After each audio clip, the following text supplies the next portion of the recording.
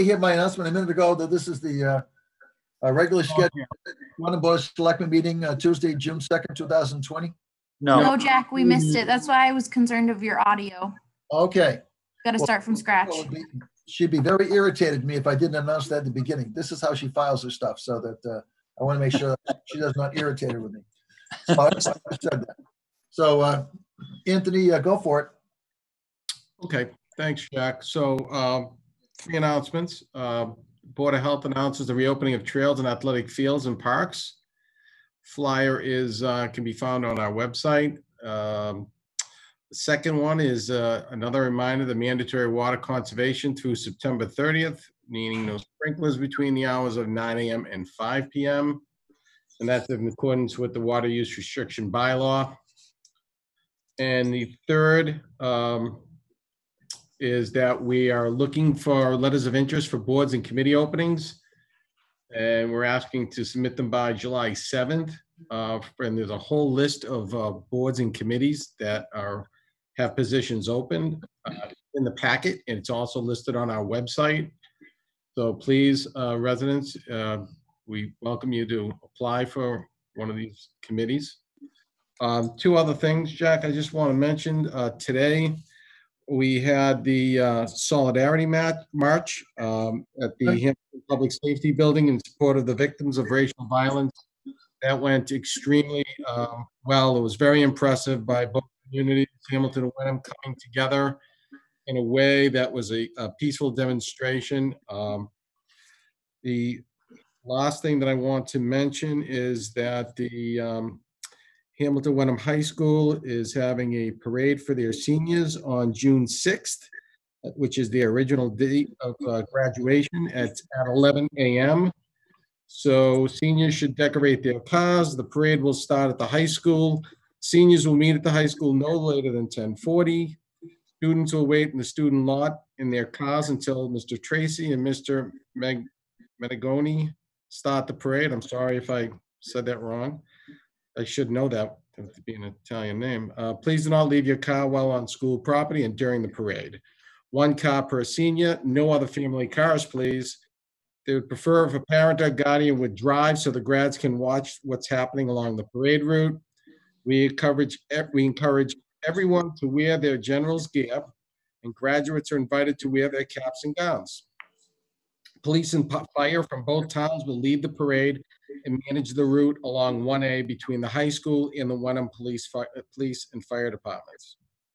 The parade will end at the Wenham Town Hall at the intersection of Arbor, Main, and Wenham.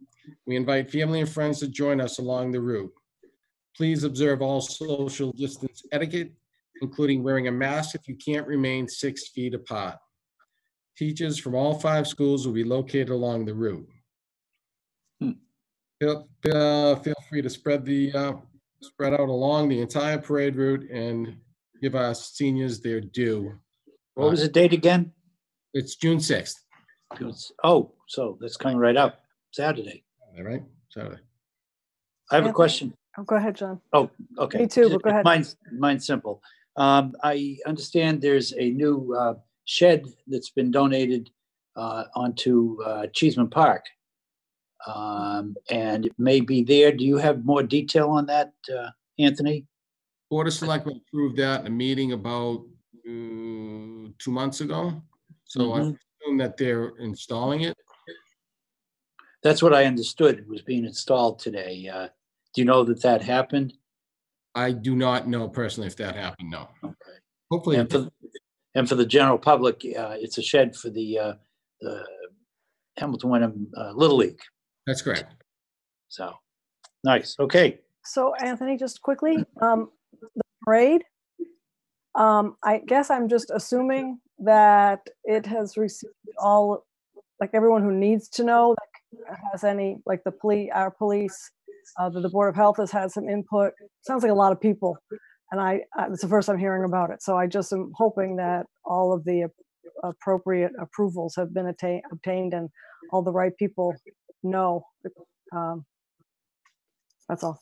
Yeah, I believe that the school department worked with both boards of health and both police and fire departments coordinating the event. So Michelle Bailey forwarded this to me and asked if I'd read it tonight Okay. for the public. Okay, great. Thank you.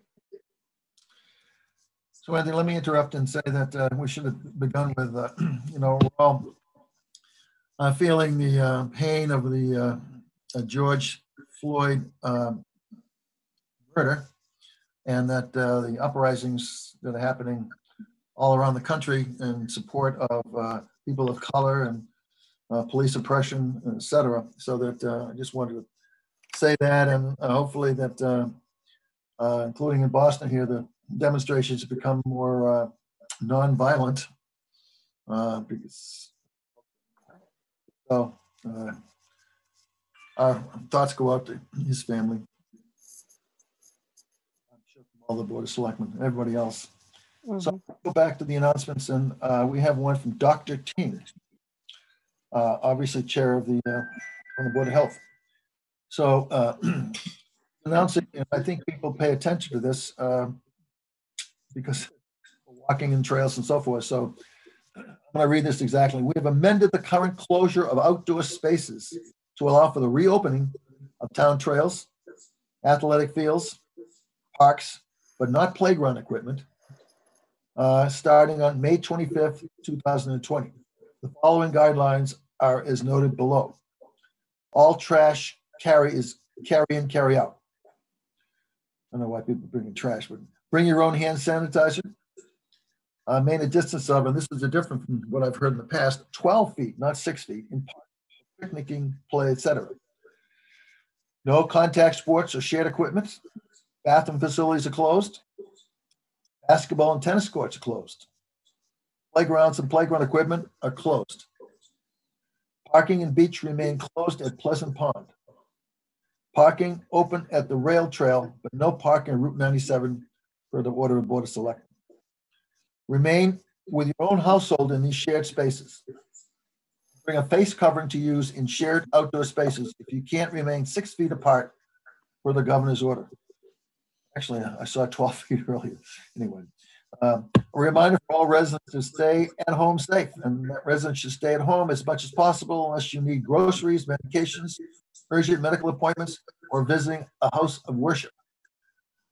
Visit wenham.gov, wenhammass.gov for more information on COVID-19 in Wenham, including resources on face coverings, hand washing, mental health support, and other updates from the Board of Health and town officials. Sincerely, he didn't say sincerely. Thank you, Dr. King, Chairman, Regina Baker, RN, Gerald Donlan, Wenham Board of Health. So that's the latest. We've always got something a little bit different, a little bit new from the Board of Health, and hopefully I didn't go over that too quickly, but you can find the results on our website. Right, Anthony? That's correct, Jack. Okay. The rail trail is open. Go for it. You've already mentioned the mandatory water conservation, but some people I know a year ago when I was at a meeting of other candidates for offices, that there was a pretty big misconception about our water bans. We could have Noah's flood for the next 60 days and we still have a water ban. We're required to do this. And it's nothing to do with our water supply. The fact that it's limited, we can't pump a lot of water. We have enormous pumping capacity in this town with it's 3 different pumps. And that we're under the limits imposed upon us by the state. But nevertheless, we're required to basically have this water ban from May 1 through September 30th. I call it phase 1. And phase 2 is if the Ipswich River drops below a certain level, then we're required to go phase 2. Phase 1 is basically you can't water your lawn before 9 a.m. After 9 a.m. or before 5 p.m. You can water it after 5 p.m. before 9 a.m. In phase 2, which we're not in right now, but usually in the summertime, more often than not, we end up with phase 2, decline the level of Ipswich River. That means no watering at all, other than a hand watering with a hose for the hours I just mentioned. So I know a lot of people pay attention to that. Some people don't pay attention to that. There are fines, and that not this time of year when the grass is pretty green. Okay. Could I make a request, Anthony, of keeping the appointments for the different committees and commissions on the agenda for the following number of weeks or months, so that we can talk a little bit more about those publicly. Absolutely. Thank you. All right. I guess we turn to Catherine. For the consent agenda, we just have minutes this time. I move that the Board of Selectmen vote to approve the consent agenda, including the following: open session meeting minutes of May 5th, 2020 and May 12th, 2020. Second. Comments, corrections? All set. All in favor? Aye. Aye. Catherine, John. yes. Aye, Jack will. Okay, that's all I have. Okay, tough job you had there, Catherine. I know, it's kind of, they should all be that way. Okay, Mary Beth Ting, do I see you here somewhere here? Yes, I do. You're on, Mary Beth. Hi, good evening. I'll be short and sweet this evening. One of the things that's changed this week that Jackie and I will be updating the website on Thursday, the state has changed how they are reporting case numbers. They've made the decision as of June 1st to include probable cases, and this reflects the greater availability and prevalence of the use of serology or antibody testing. So that's something that we will adjust our numbers with on Thursday. I anticipate that there will be a couple of cases added to our case count as a result of this. Historic cases that we've had that we haven't been counting because we had only been reporting confirmed numbers. So the current confirmed number is 20 in the town of Wenham. Of those, 19 have fully recovered. We have 2 attributed deaths, unfortunately, in Wenham to COVID-19. And we have had 25 people enter quarantine because they have been exposed to someone, and 22 of those have completed their quarantine. So by and large, the community is doing well. I would encourage everybody to continue with the daily preventive practices, and we'll update you more as situations change. Thank you very much. Thank Mary you. Beth, the 2 deaths that you just referred to, are they the same 2 as you mentioned a couple of weeks ago? That is Not a new one. cumulative. All of the numbers I'm giving you are cumulative numbers. Got it. Yes. Thank you. And thank you again for all your good work. And oh, you're very welcome. The one other thing I will say is there have been 2 questions today about tennis courts in the town of Wenham, and the Board of Health is meeting tomorrow, and I would imagine that I can bring that concern to the Board of Health for further discussion tomorrow. All right, thank you, Mary Beth. Any other questions? Oh, thank you so much. All righty. On my copy of the agenda, Catherine, is still up. Employee vacation carryover request. Okay, we get these requests annually. I think we see a few more this year, probably because no one's been able to take any vacation. I'll make the motion that the Board of Selectmen approve vacation carryover for those employees outlined in the town administrator's memo dated May 26, 2020. Maybe Anthony, if you wanted to say something about that. I don't. I think that you said it. This is something that you have year to year, and this year it's maybe a little bit more than past due to the pandemic. I know myself, I had 2 vacations canceled, short, but they were canceled nonetheless. And really, even if they weren't canceled, leaving at a time of a pandemic, it just doesn't, is not something that we're able to do right now. So certainly that's a reason why that they maybe a little bit more than in prior years. But I would recommend that these be approved. Anthony, I have a question, which you gave us. So vacation time must be used by June 30th, but the second sentence of the memorandum I have in front of me is vacation time by vote of the Board of Selectmen, which we're doing tonight, may be requested for carryover for the next fiscal year and used by September 30th of the corresponding year. Does that mean September 1st of this year? It does. And So all of these people, including you, have to use their time in July and August. That's what it says. it does. And, you know, I'd ask that that date be extended through the end of the calendar year, because I think September 1st is going to be still a challenge.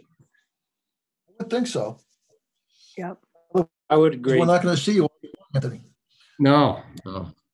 And that gives people time to take their vacations at different times, so that not, you know, you have a bunch of people going at the same time. I would agree with Jack on that, extending that date. Yeah, it's pretty strict. Otherwise, no one will be in town hall all summer long. So that, okay. So the motion has been amended, I presume, that to say that the carryover of the next year must be used by December 31 of this calendar year. Is that satisfactory, Anthony? Yes, satisfactory to me. With that modification, Yes. Catherine, back to you. Okay, so the motion, I guess, do you want me to repeat the motion with the amendment, or are we ready to vote? I'm ready to vote. Okay. Catherine Tinsley, do you have that? Okay. All in favor? Aye. John, I. Jack, aye. Catherine, aye. Okay, unanimously with the carryover that must be used by December 31 of this calendar year. Calendar year. Thank you. Yeah, you're welcome. Thank you, guys. All right. Jack, I guess I'm up next. You're up next, John. Take the bat. You said yes? Yes, take the bat and swing, Okay. John. You're up. All right. I move that the Board of Selectmen authorize the chairman of the board to sign the local initiative program application for the local action units for the Spring Hill subdivision creating two affordable units on the property. I think we should turf this to Margaret Hoffman to explain all of this stuff. Well done. Yes. Well done. I'll throw in a second there before we turf it to Margaret, so that we I'll have. second it. Thanks, Margaret. Margaret. Hi, how are you? This is Margaret Hoffman. So we have you have an application in front of you for a local action unit for the Spring Hill subdivision. You probably all recall that was permitted several years ago, and part of the planning board condition was that they create some affordable units. The house at 83 Dodges Row is part of the project, and that unit is being sold as an affordable unit. The first steps in that is to get the local action unit application into DHCD. Spring Hill has hired MCO Housing to do their lottery. So this is just the first step to get this unit counted on our SHI. Once the application is in, then they'll start their lottery process to sell the unit as an affordable. I imagine it should be sold by the end of the year. They're renovating just that one unit right now. There's not a lot of work to do to it, they said. They're doing some interior work, and then it needs a new septic system. But that will be done prior to it being sold. Any questions? We certainly have a lot of information in our package about this. Well, There is. That package is huge, isn't it? It's huge. That's right. Yeah. They a had state to- document. It's a state document. Yeah. It's a state application. Most of it is just information that went with the special permit. So we had to prove that it was a local, it's a local action unit, meaning the town did something to create it. And what we did was we gave the permit for the project. So that's included in there, as well as their whole marketing campaign. They also have a regulatory agreement draft in there. All of these documents have to go to the state so that they can approve them. And then we can, they can go ahead and market the unit. God almighty. I know. A couple of questions, Can I Margaret. read it all? I Yes. think- It's very similar to the ones that we've passed before.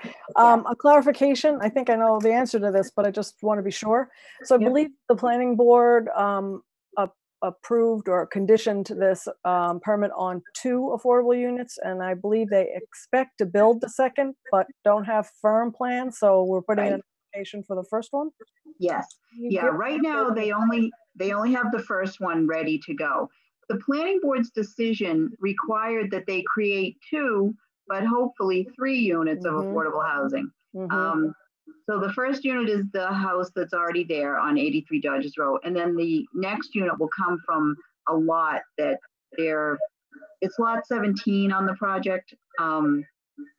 Right now, it's unclear how that's going to be turned into an affordable unit, and if they talked about donating it to Habitat for Humanity and trying to get that there, but right now this is just that first unit. So we want to get started on that one, and the second one will come, I'm sure, before the road is accepted by Right. the town. Okay, That's what thanks. we're hoping. Yeah. Thank you. Now, to that point, if I might, Mr. Chairman, I had a lengthy conversation with Margaret this afternoon about the affordable units. And I think there ought to be an incentive put in by the planning board to see that these affordable units, when they become a part of a program of development, there's some incentive to make sure that the developer is going to do them and by a certain time frame, as opposed to letting them drag. I think too often we've let them drag and they become problematic later on. This could possibly be the same thing. I don't know that, but I did go up to see the site, and it looks like it's coming along nicely. But I'm always concerned because these affordable units are very important to us. What do you mean? Margaret, did this set a record for the number of pages in an application? It must be 60 pages here. I don't think it sets a record, but it's pretty close. It's pretty close to one of the biggest ones. It's up there. My index finger is going numb from flipping through the pages. I didn't draft the application. I'll let them know how good of a job they did, though. The more paper, the more The important more it is. paper, yeah, the more impressive. Okay, do we take a vote yet? I forget. No. Okay. Nope. Any other questions? No. We had a Hearing- motion and a second, though. Okay. All those in favor? Aye, Jack Willem, aye. Catherine, yes. John, yes. Okay, passed unanimously. Great. Thank you. Good job, Margaret. Thank you. Thank you, It's, Margaret. Thank you, It's your Margaret. night, Catherine. You're next again. Grant of license. Ah, Oh, utility okay. pole. You're the utility pole expert in I'm the the board. uti- So Actually, it is kind of funny because this is probably the third utility pole action I've taken in the past 2 years. I said you're our expert. Yeah, the agenda item. And I am not even going to play the expert tonight. I'm just going to make the motion, and I'm pretty sure I understand why we're doing this, but I'm going to ask Anthony to explain it. But the motion is that the Board of Selectmen grant the license at 78 Larch Road to the Massachusetts Electric Company and Verizon New England for the purpose, Inc., for the purpose of installing a utility pole. There's a particular reason we're doing this now, right, Anthony? Correct. So, thank you, Catherine. So Missy Berry is on here, which she'll be able to answer more questions, but what the food project is looking to is install, National Grid is looking to install a pole on the property at 78 Lodge Row. The Conservation Commission has already met with the food project and has approved the location between the main driveway and the train tracks. So, Missy, if you want to add anything to that. Yeah, so I'll just kind of speak to why the food project is looking to have electricity added to the site. It's mainly to power a walk-in cooler that they're going to be using to store produce as they, harvest it. And at this point in the season, they're looking to start harvesting in about 2 weeks. And then the food that they harvest and store in the cooler, they're looking to deliver directly to customers. And then the reason why we're going with a form of license right now is that the town cannot grant any easements on its own property without town meeting authorization. So since no such vote has been taken yet, National Grid has sent us their form of license, which town council has reviewed.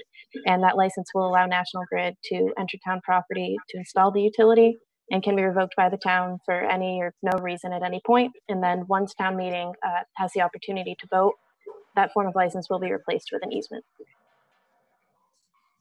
Got it. Any other comments on this, or are we Sounds ready? like a complicated process to install a utility pole, but okay. Yeah, we had a prior conversation about this a few Yeah. months ago. I was, just waiting for a hearing, but guess that will still happen. But Like everything I else. just love those poll hearings. Anyway, I was. You're the poll specialist. yeah, and Jack's the water specialist. Yeah, who knew? Catherine Tinsley, did we second that? Did anyone second this motion? I believe we did. No, Catherine's saying no. Wow. I'll second the motion. So I guess we're ready to vote? Yes, Yeah, your motion? I You made the motion. So who seconded it?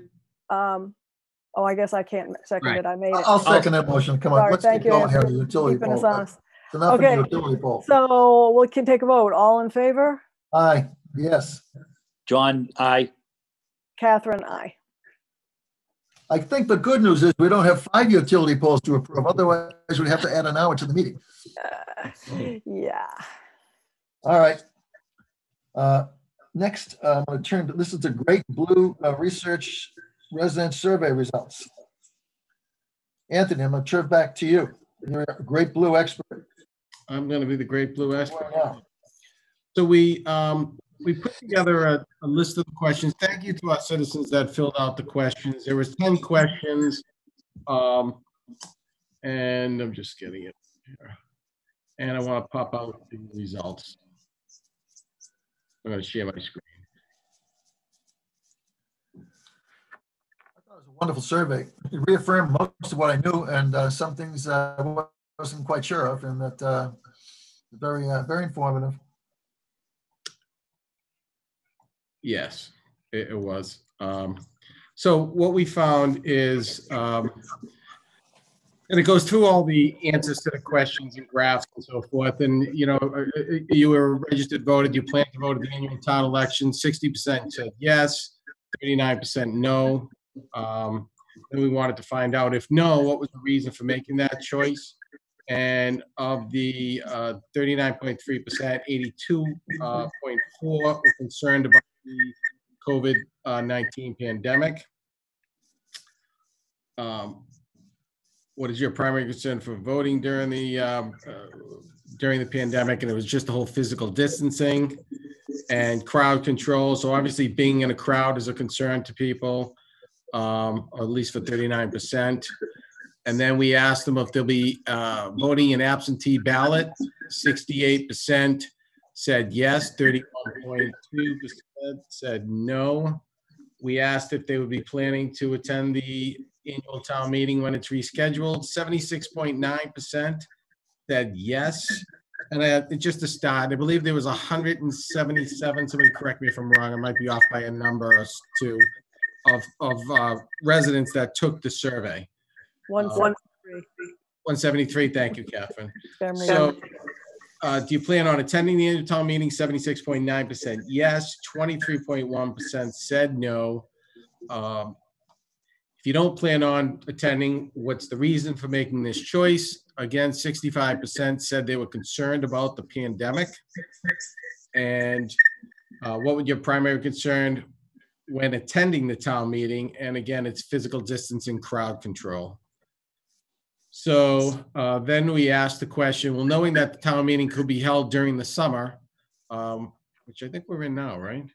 Not quite. Not quite, yeah. Would you feel would you feel more comfortable if it was held outside? 53.2% said they'd rather have it outside. The other place that we were looking at and the reason why we looked at the AJ Gordon chapel at Gordon College.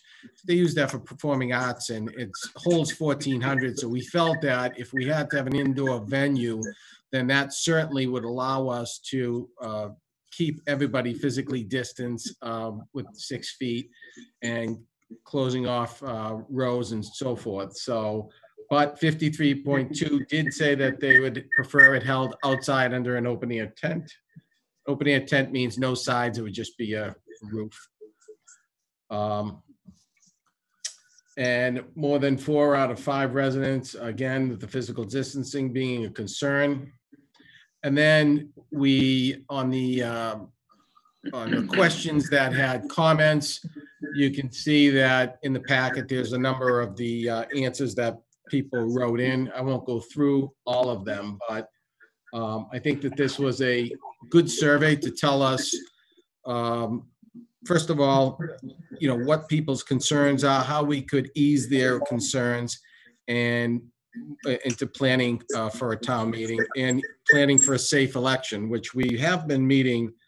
We have been meeting with our public health and public safety team to make sure that we provide an election that people can feel as comfortable as possible during the current situation. So as an example, when you go in to vote, you'd be given you normally would go up to the voting booth and you have that black pen that's sitting there and you would fill in the oval.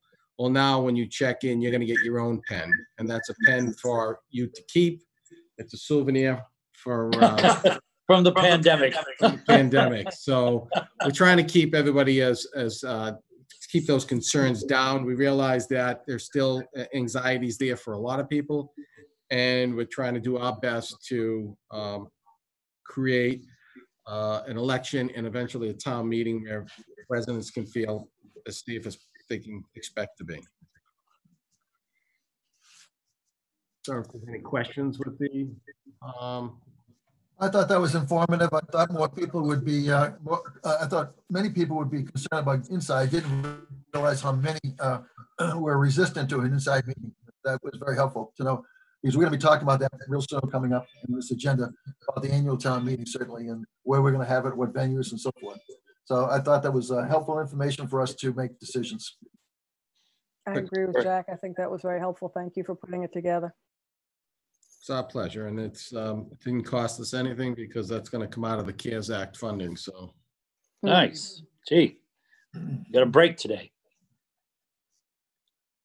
All right, John, you're up with the annual town election. Yes. All right. I have a motion to discuss and vote for the annual town elections. So I move that the Board of Selectmen vote in accordance with Mass General Law, Chapter 39, 10, to execute the warrant for the annual town election to be held on Thursday, June 25th, 2020, from 11 a.m. to 7 p.m. In the Perkins Auditorium in the Bessie Bucher School, located at 1 School Street, and to direct that the constable post said warrant forthwith. I'll second that. Thank you. Discussion. Okay. Hearing none. All those in favor? Jack William, yes. Catherine, yes. John, yes. Thank you. That's it for that one. Oh, good. Not as long as a poll vote. Ordinarily, the election would be held in town hall, right? Yep. In the selectmen's room with machines and police and so forth. Okay. Good. I know that Diane's working very hard on all this stuff. You're up, Catherine, with the COVID-19 fiscal 21 budget. H is, you skip over H right now, Jack? You want to wait? I skipped over what? H. What? H. What is H? The annual town meeting. Oh, God almighty. A conspiracy. No, I didn't mean to skip over that. I bet you everyone else thought it was deliberate, isn't it? No. Okay, I got that one. Discussion regarding the venue date, alternative date option, quorum, warrant hearing. So I apologize. I just been going through the blue dial thing. Okay, so that as the three members of the Board of Selectmen know, there's been a lot of discussion and emails on this subject. Reminder that ordinarily, we and most other towns would have had this election in early April. I believe April 4th was the date penciled in months and months ago. And we didn't have it because it was the beginning of the pandemic. And I think Charlie Baker said, no, you can't do that. In gatherings, I think he subsequently said, exempting municipalities like ours. So the question is, where would we have it? And obviously in the past, for those who have attended town meeting, we had it at the gymnasium of the Bucher School with social distancing not a requirement, not concern. And for example, last year we had 230 people who attended the meeting, and the robust meeting. I think some people might have been standing up in the back. That included 18 out-of-town attendees. So we certainly can't have 230 people pile into the Bucher Gymnasium this year. Common sense tells us that. That survey we just reviewed a minute ago certainly reaffirms that. So then what? So as Anthony alluded to a minute ago, the Gordon College people don't want to be in the, what do they call it, Gordon College? It's the what? It's the A.J. Gordon College Memorial Chapel. Memorial Chapel, right. Has a huge capacity. I think it's 1,400 if I'm correct. And the air filtration system is no better than a house. And so I know some people, I'm not going inside. I'm not going inside anywhere, and certainly not going inside there. So that doesn't leave too many options. One of the options that we might have had the legislature enacted something would be to move out of town for the meeting, Hamilton, but they haven't acted on that. So we're required to have the annual town meeting in Wenham.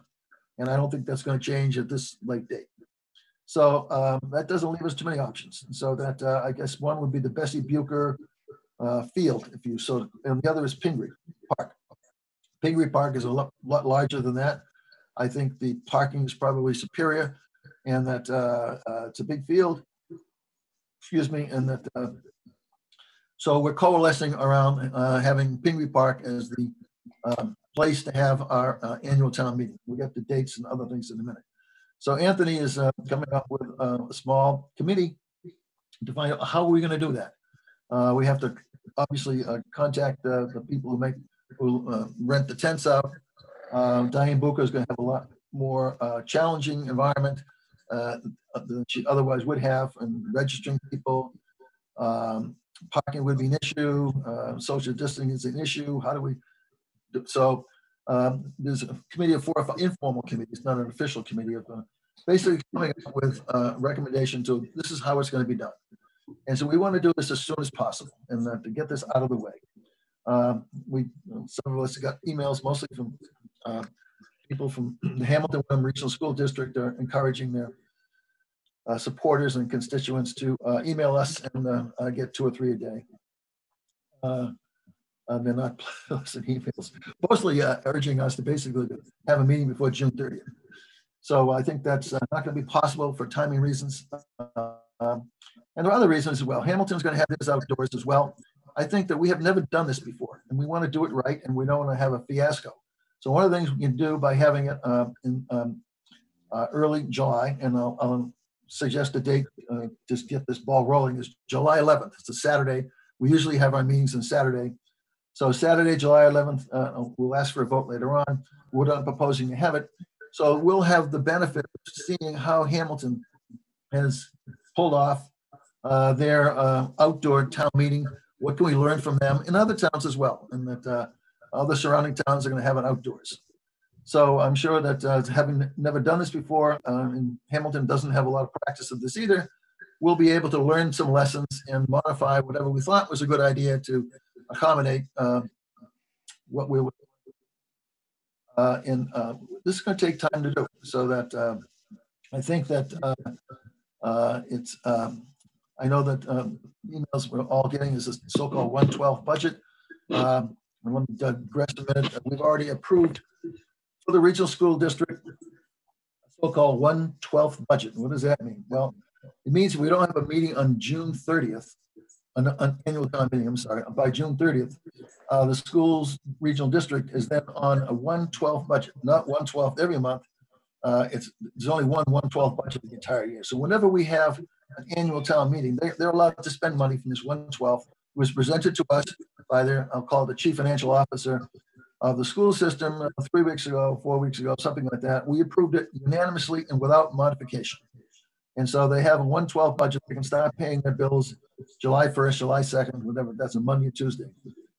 But obviously, as the year goes on, they're going to be a little squeezed by that. So we want to have it earlier rather than later.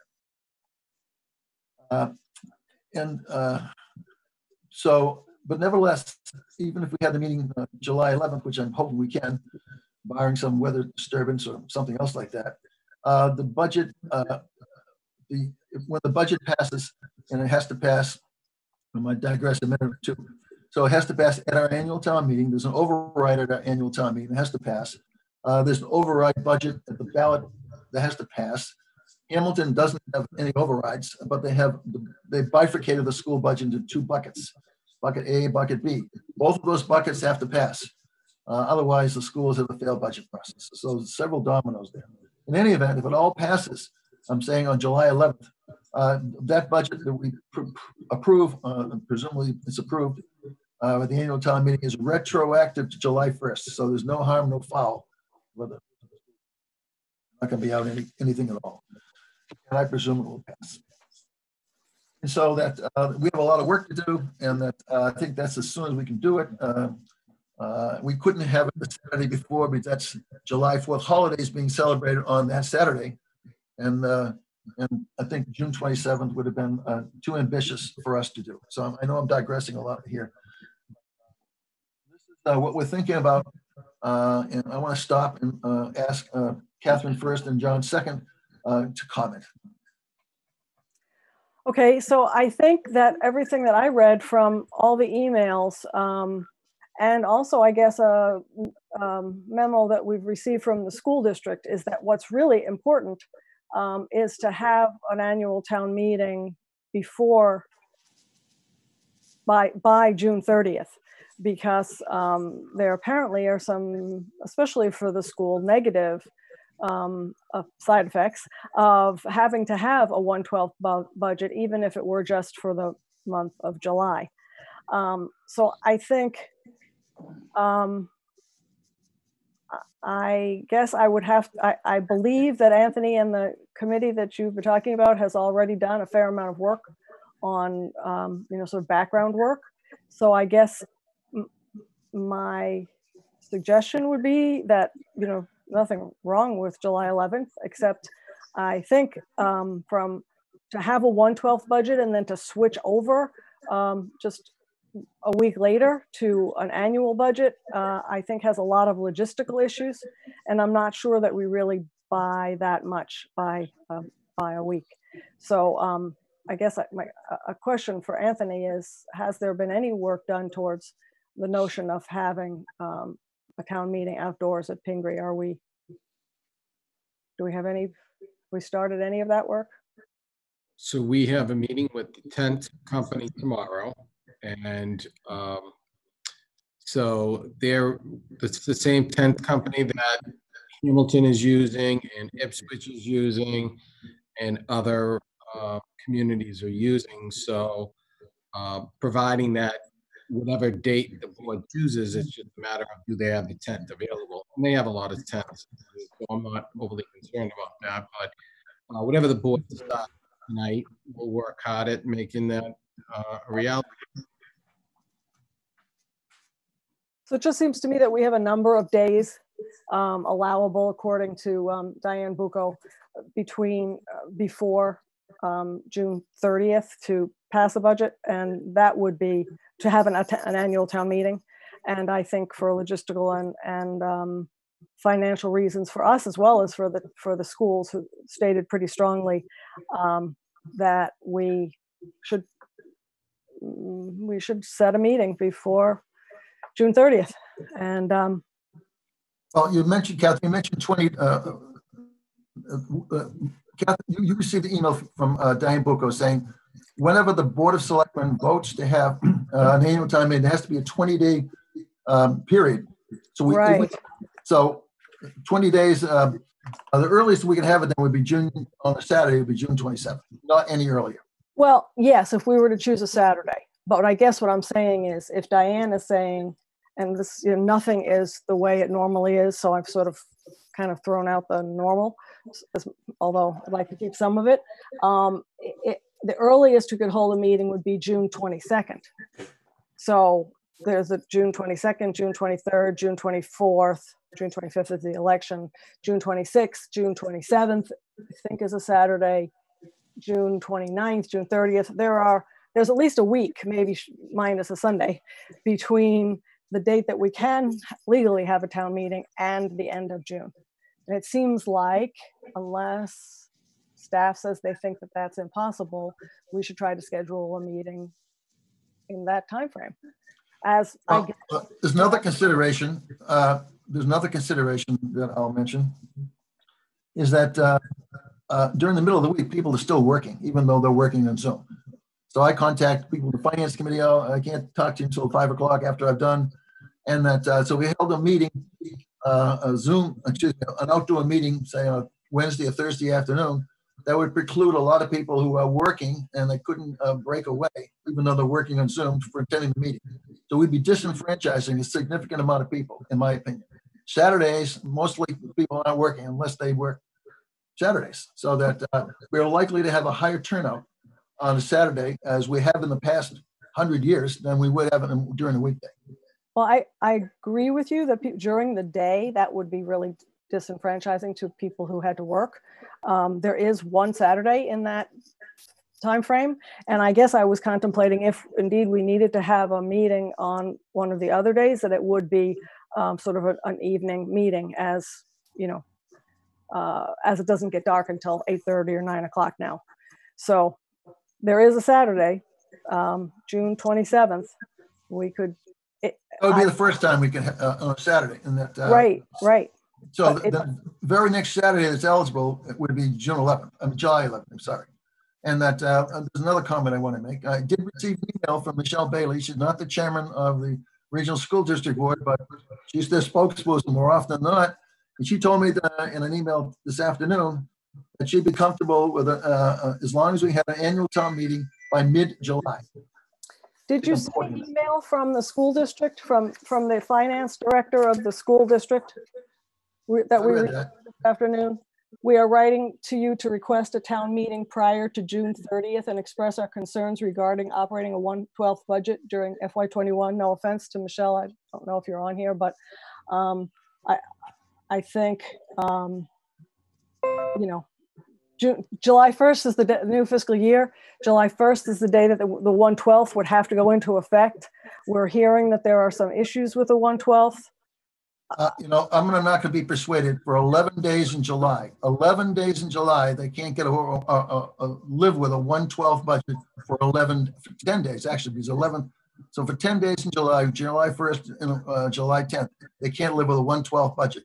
They never expressed any of those reservations when they came to us, was it about 3 weeks ago, and asked for the 1/12 budget, which, by the way, we passed unanimously, as I said earlier, and without modification. And by the way, we did the same thing for the town of Wenham.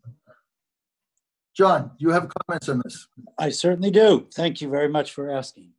I'm going to let Diane and Anthony work out all the logistics. If I had my druthers, I'd say the Bucher field should be adequate, but I'll put that all aside. We have a 40 million person unemployment rate in the country. Wenham is not, and Hamilton is not amiss to that severity of that number. Wenham alone is up over 4 times what it was 3 or 4 months ago. Secondly, we've been warned by Brad Hill and Bruce Tarr that there's a minimum of 20% that could be cut in state aid to the schools. The further down the line we get with time, we will better understand what the state coffers are looking like.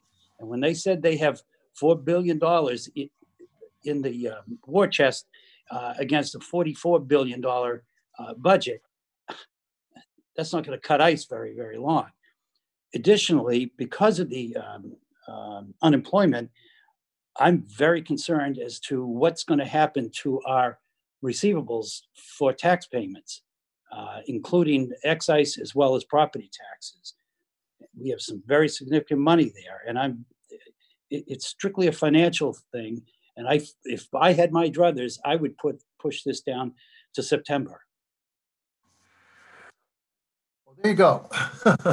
Well, and I guess I could, I think in some ways September makes more sense than June 11th, because if we're going to avoid the You mean July 11th? July 11th, if we're going to avoid the 1/12 budget, let's do it. And if we're going to wait, then let's wait until we know something. I would be interested perhaps in the Board of Health's opinion on this, but the reading that I have done makes it sound as if, it's a risk-taking thing, but that people are predicting that there could very well be or likely be some kind of a surge in the fall. So I think we've got kind of a quiet time right now, and I just think if we can manage it, we should. Change our minds later on. We need to set a date and start planning, so that I know there's a difference of opinion, September, June, and July. But I'm going to make a motion anyway, that I move that the Board of Selectmen select Saturday, July 11th as a date to have our 2020 town meeting. And I'd like to amend that motion to say that I we should need a have second.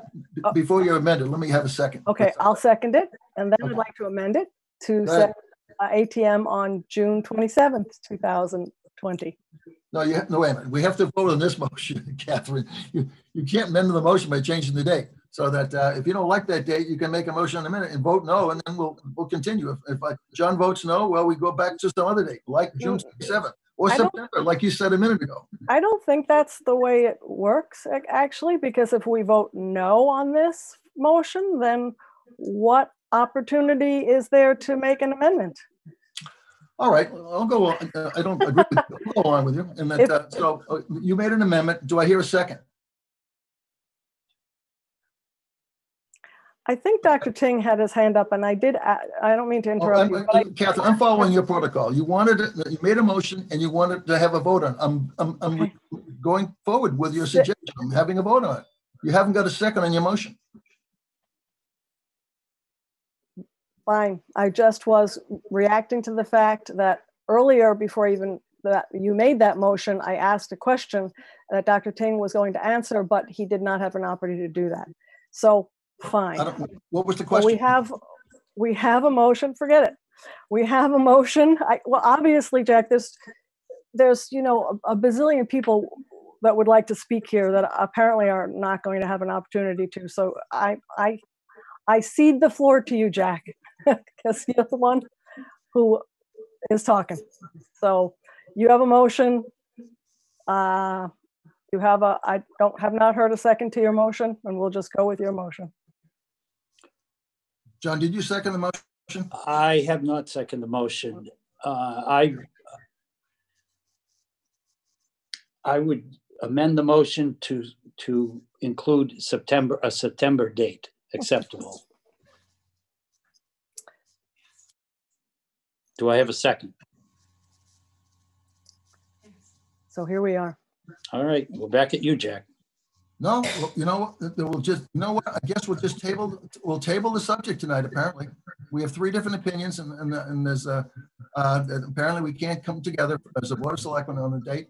So we'll just have to pass on it and discuss it at a subsequent meeting. Apparently.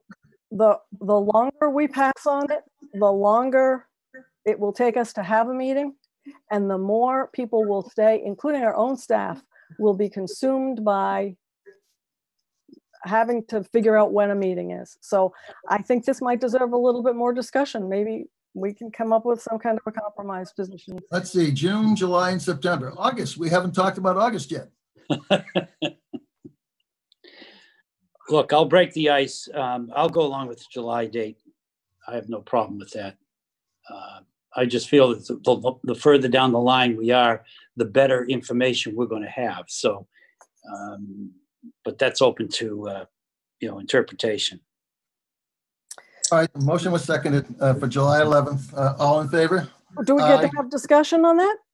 I still have a question. I thought we've been having a discussion the last 10 minutes. No, I have a new question. Why July 11th? 7 is a lucky number. And what, Jack, we're not obviously taking any public comment, but I'm watching there are between 29 and 40 people that like to speak, and people are raising their hands. And I really don't think it's a time to be flip about this. I know that you and I disagree, but it was a serious question. I think I have an opinion on why it should be before June 30th. I think you have an opinion on why it should be July 11th, and I'd like to hear what that is. What's your question? Why July 11th and not June 27th? Because I don't think we can be ready by June 27th. I'm not confident we can do everything we need to do. We need to actually observe a couple of other towns having tents and outdoor meetings. I want this to go forward. And that, we want to, Paramount, we're talking about money and budgets. Let's go back to the real thing about public safety. I would be very, very dismayed, extremely dismayed if I found out that we weren't fully prepared for social distancing. If one person who showed up at this meeting, we're going to have contracted the COVID-19 and died. Shame on all of us. So I think we need to take all the time we can to make sure that we're doing it in the most safe environment we possibly can. That sounds good, Jack, and I don't dispute your opinion, but I frankly think that there are people that are in this on staff that we should be asking, can we be ready for a June 27th meeting, rather than just your opinion that we cannot be ready and it has to be on July 11th. So I wasn't confident we could be ready. We just started talking about this last day. So we haven't had any internal meetings at all on any of these dates. I think the staff has. I think, can we please just ask? I don't mean to put anyone on the spot, but we have at least Anthony here, and I don't know who else on his staff, and that was what I was asking Dr. Ting from a Board of Health point of view. But I would like to know from the staff that we hire if they think we could have a town meeting or be ready for a safe, as safe as possible, town meeting on June 27th. Do you have a problem with me asking that question? Nope. Okay, Anthony, can you help us with this? Whatever day the selectmen decide, I will make sure that we are ready for a town meeting, whatever date that is. So June 27th, July 11th, September or something, you believe that we can be ready on any one of those dates? We will do our best to make sure that we can provide this town meeting possible, just like we're doing for the election. So whatever the selectmen choose, we'll certainly make every attempt. The seats will be 6 feet apart from each other under this tent.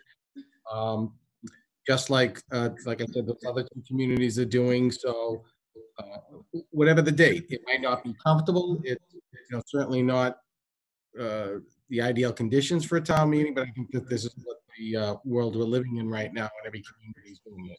So whatever the selectmen decide, we'll work night and day to get it, to make it happen. So really, Jack, it comes down to your opinion versus my opinion, not really whether or not we're going to, and John's obviously, whether or not we're going to be or can be ready. And I know you don't agree with me. I knew that walking into the meeting. I heard it from everyone else. I've heard from dozens of people that you don't agree with me. But I just think my opinion is backed by the comments of a lot of townspeople and also by the school district. And I think that's and I think that we have heard that we can do it. If we can do it, we can do it safely. So I'm really having a problem with waiting. I'm Oh, gonna, I'm Other gonna, items on the agenda, wait a minute. I'm gonna- I'm talking. There are other items on the agenda than the school budget, right? I mean, it's an annual town meeting. that's right. That's our whole year's budget. With the school budget is important. It's on there. They're half our budget, actually slightly more. There's other things on there. We have the town budget, for example. Right. Most people in the town, like the highway department, the police department, the fire department, they're all very interested in the budget. We haven't heard from them at all. But this would, Because they haven't been organized to send letters to us. With all the letters are scripted. You know, Jack, come on. You can't really say that input from people is scripted because it disagrees with what you say. And well, listen, you know what? We disagree, Catherine. We disagree. Okay.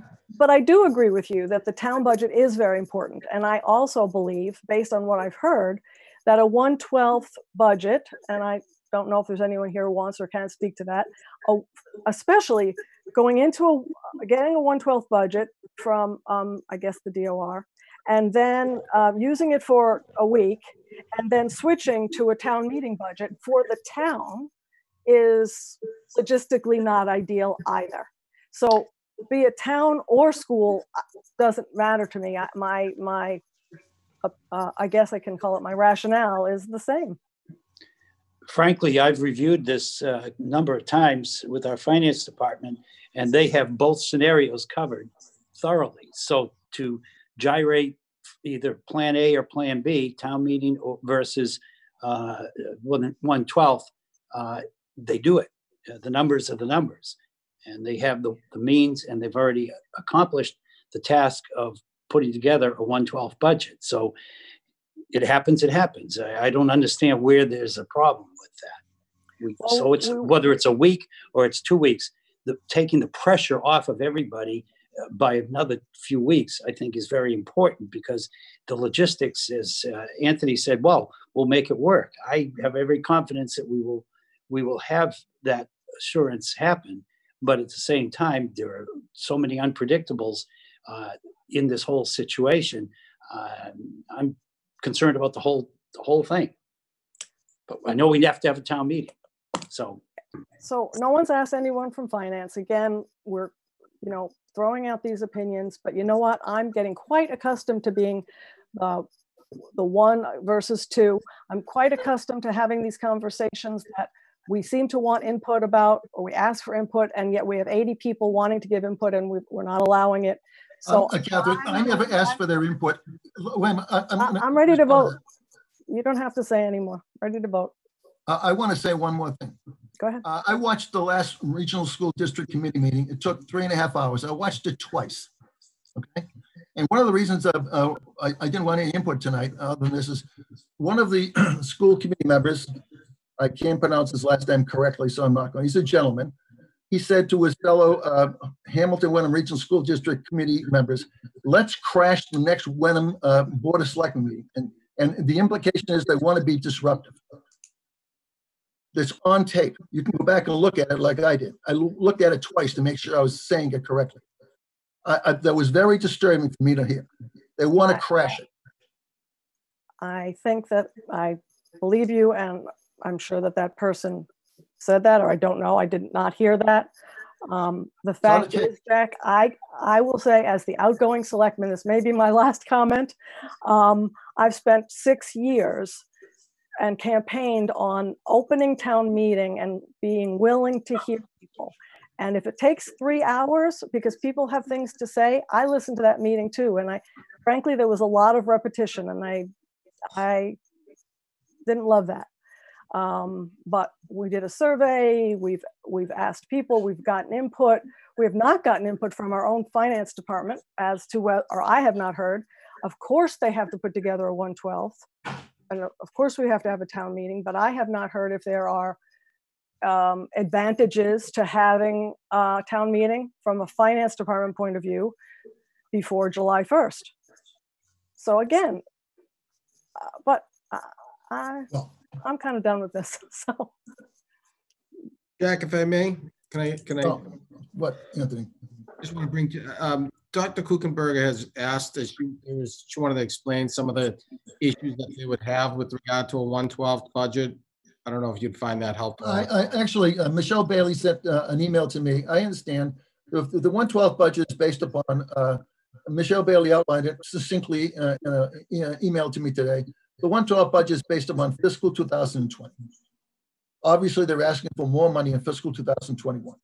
So I think a 10-day or 11-day delay switching over to a full 2021 budget is going to be not a problem. If they went on to September or October, which I think was her, she didn't express that month particularly, if it goes on for several months, they're going to have a problem with money because they're going to be working on, presuming that the town eventually approves the school budget. They're going to have more of a problem. She mentioned that we have, they don't have any funds to come up with like we do. I'm not sure what fund she's talking about. I think they have an E&D fund, so it's a significant amount of money. In any event, she was comfortable with us having a meeting as long as it occurred before July 15th. It's in writing. I'm not making it up. You can go ask her. And she's the number 2 person of the Regional School District Committee. So I'm taking, I presume that she communicated with her colleagues before she sent that out. I'd be surprised if she just made it up on her own. So that, so I'm presuming that she represents the majority of the Regional School District Board. Otherwise, I can't believe she wouldn't have sent it to me. So anyway, if she was comfortable with, as long as we had the meeting before mid-July, and July 11th is before mid-July, then I think we should be okay.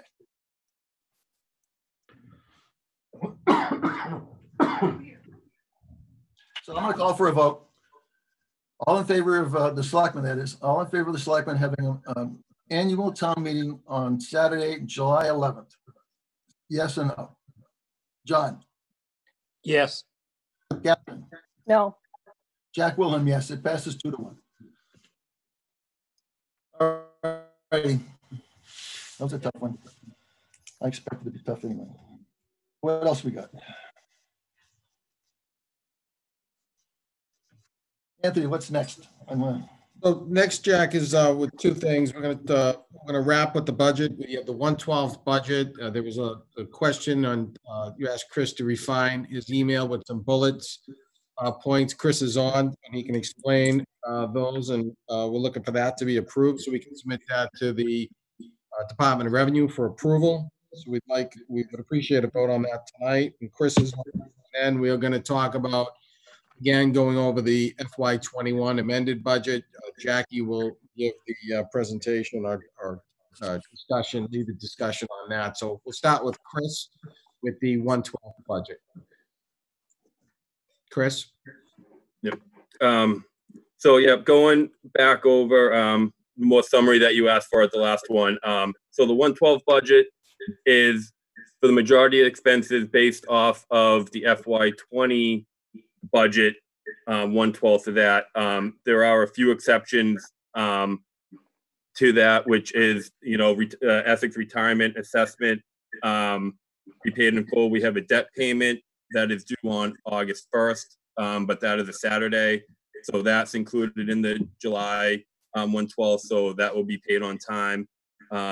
Our general insurance is being paid in full in July, which we always have done in the past because we receive a discount for paying in full, which is the same with the Essex Regional that we pay up front because we receive approximately about a $15,000 discount if we pay that full in July. We also, the library is part of the Merrimack Valley Library Consortium. That membership is always paid in full in July, and that is about 51,000 or so. Then we have our permitting software through a seller that needs to be paid in full in July. And then the school assessment, which before I had misunderstood and I had it based off the FY21 approved budget. That is based off of the FY20 school budget. So I just wanted to make that correction aware that I had misspoken at the last Finance Committee meeting on Wednesday and when I presented this at the last Board of Selectmen meeting. And then as relating to the salaries, we have 2 payrolls in the month of July. So all of the salaries were calculated on the 2 payrolls that are going to be paid out in July. As well as any stipends, right, Chris? Yes, stipends would be on one of those. There will be two. The stipends will be on one of the payrolls, and regular employees will have their two payrolls. I have a question, Chris. Yes, John. So the school bill will be paid in full. Is that correct? Yes. I don't understand where the. Well, not in full. It will be 1/12 of their 1/12 of the FY20 school budget. And then with the With fact a little, yes. Go ahead. No, please. With a change, there was a slight change in the percentage that our enrollment shift does take into effect so we actually increased a little bit in our percentage. So the 1/12 does factor in that enrollment shift, but it is still based off the FY20 budgeted amount. All right. Yeah, and then just a general comment with the schools being shuttered for months now, and no utilities being used, or very little, no cleaning, no lunches, no buses. I'm confused why they wouldn't be very flush in monies. So I'm sure I'll hear a lot of flack about that, but somebody's got to think about those costs. Anyways, I'm done. Thank you, Chris. Thanks, John. Catherine, questions? Catherine, questions? No. I don't have any either. Thank you, Chris. Thank you, Anthony. Thank you. You need a new vote on that, Anthony? Yes, please. Okay. Will we accept the revised fiscal 2021 town so-called 1/12 budget? Second. Comments? All in favor? Aye. John? Aye. Catherine? Yes. Yes. Thank you. And the last thing for the night is the FY21 budget, and Jackie, there she is. So to just give an introduction, we recognized that we needed to relook at this, and FinCom was, very helpful in really needing to pointing out that we needed to look at our revenues, and we did. So in doing that, Jackie will go over, we actually have reduced our revenues, our state aid, by 25%. The recommended number was 20% by Brad and Bruce. We went a little bit more conservative because one other time during another past recession, the state aid cut was at 28%. So not that it's a tremendous number for Wenham anyways. We wanted to err on the side of being a little bit more conservative. Also, we reduced our local receipts. The larger chunk of that is being from motor vehicle excise tax. And so you'll see that, and Jackie will explain that we reduced our revenues by $300,000. Before this, we had a need for an override, and that override was $361,000 and change. COVID-19 was not going to change the fact that Wenham needs an override. So, but I'm really happy to say that we worked really hard revising our revenue estimates, putting off projects that now we're not going to be able to really do because we're going to be really dealing with COVID-19 at least through the calendar year and maybe beyond. So a lot of those projects that we were doing regionally, like a regional IT, I think that we all have our hands full in dealing with the pandemic. So we pushed that off. And bottom line is we've lowered the revenue estimates, we reduced expenses, and we still are able to, we're going to have an override, or at least we're recommending at this point. But the override we were able to knock off and only have about, and Jackie will give you the exact number, $250,000. So yes, there's a budget. There's a ballot question that's going to say the $361,000, but it's important to know that that is a valid question. And that question, what that does is the residents would be raising their levy limit. And it's town meeting that says what you spend. So just because that ballot question is 361, town meeting, we're going to ask to appropriate the $250,000. So the rest that delta is now called levy capacity, excess levy capacity, which right now we have 0 of. So it's only a town meeting. We're only going to be asking for a town meeting to appropriate the 250. But that ballot question is important going forward. That's what allows town meeting to appropriate that 250 if they so choose. I'll turn it over to Jackie. Before Jackie comments, is there a FinCom meeting tomorrow night? There is. Did you present this budget last Wednesday, or are you presenting it tomorrow? We have presented the budget. They had a discussion, and I believe that they're prepared to vote on it tomorrow. Gary, just nod your head if I'm right on that. Yeah, they're prepared to meet on the budget, vote on the FY amended budget tomorrow, and we would revise the warrant article. They'll probably take their votes on that, and then we'll start presenting the warrant articles to the selectmen. And one thing, getting back to town meeting, and when we have the discussion again, most communities are only taking up the financial articles. So instead of having this long town meeting outside in July 11th, that it would be my recommendation that we shrink that to just deal with the financial articles, and all of the other articles get pushed off to a full town meeting in dealing with those. So we can do the financial business and then move along.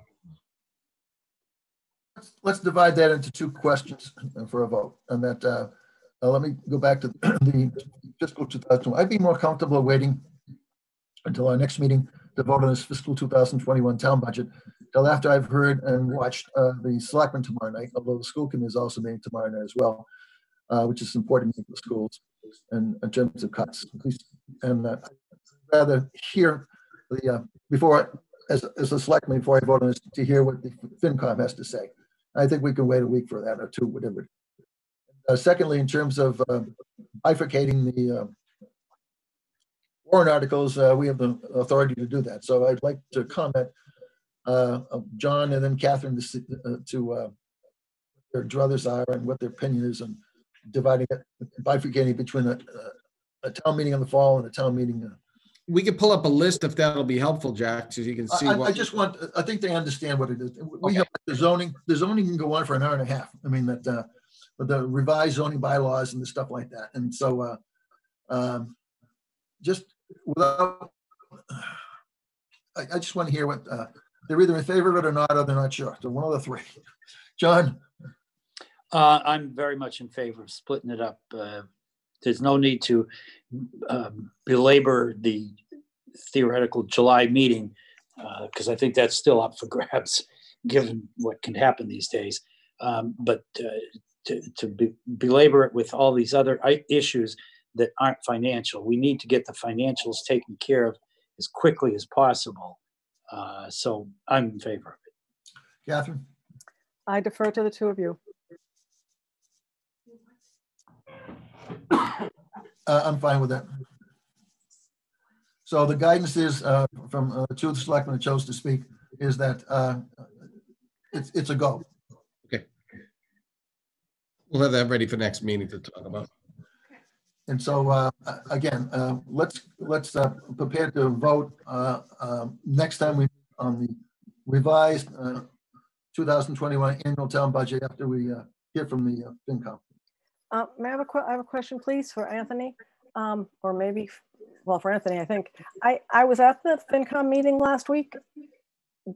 I thought that maybe they just approved the budget maybe they didn't actually vote, but didn't last week they approved this budget? I think they all spoke, and Carrie, you can nod your head and correct me if I'm wrong, but I think they all spoke in favor of what we presented, but they didn't actually take the formal vote. Okay. We plan to do it on Wednesday night. Carrie's giving me the yes, so. Okay, thank you. Thanks, Carrie. Mr. Chairman, I'd like to just take a moment if I could. No, just kidding. Yes, John, what? Oh, I wasn't going to say anything. I know numerous times over the past few months, I've commended highly our fire department, ambulance, and police, first responders, and so forth. But I'd like to make a very strong commendation to the people in our town hall, the unsung heroes that are gyrating numbers after numbers after numbers and trying to work under very adverse conditions with very thin departments.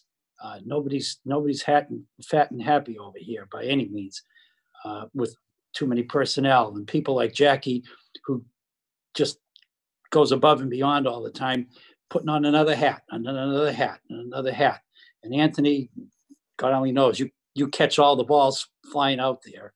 So I really want to thank the finance department in particular for all the number crunching they've been doing. And I know the pressure that we've put on them to perform.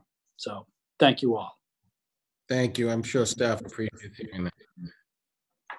Absolutely. We're lucky. We're very fortunate. So I think that's it, Anthony, right? Go through the agenda.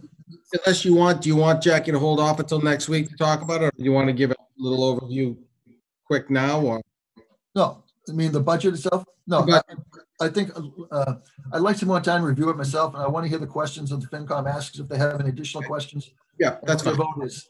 So if they only vote 3-2 or something like that, or 2-3, I'm going to be a little nervous, and I want to hear what their criticism might be. I think I'd like their advice before we go forward.